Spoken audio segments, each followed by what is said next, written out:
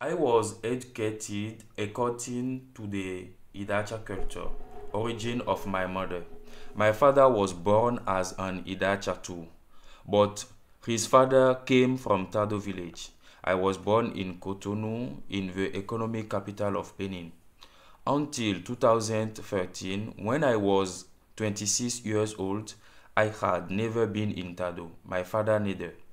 In Benin, each family name has a meaning, and if the name is pronounced, we have an idea of your origin.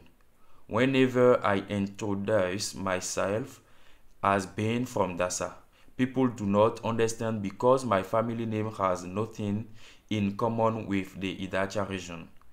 In 2010, I tried to find out more about my paternal village. In my research, I met a writer who wrote a book about Tado, its richness, its potentialities. This moved me. That is why I encouraged my father get in touch with the writer to identify the village and his family home. On the 27th of November 2012, my father went to his village for the first time. The whole village was waiting for this moment. On the 22nd of January 2013, I also visited Tado. It was an emotional moment.